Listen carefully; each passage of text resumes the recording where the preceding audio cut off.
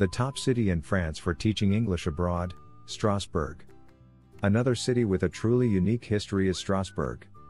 Over the centuries, the region of Alsace around Strasbourg has constantly been part of either Germany or France. Therefore, visitors can appreciate a unique mix of German and French influences that are apparent in the city's culture, cuisine, and architecture. The city's main landmark is the Gothic Cathédrale Notre Dame, with a large astronomical clock.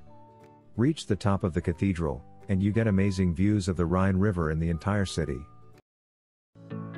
Thanks so much for watching. We are ITTT, the leading provider for TEFL and TESOL training courses. If you like this video, please subscribe by clicking the button down here and click on any of the videos here on the left for more interesting teaching tips for getting certified to teach English abroad and online.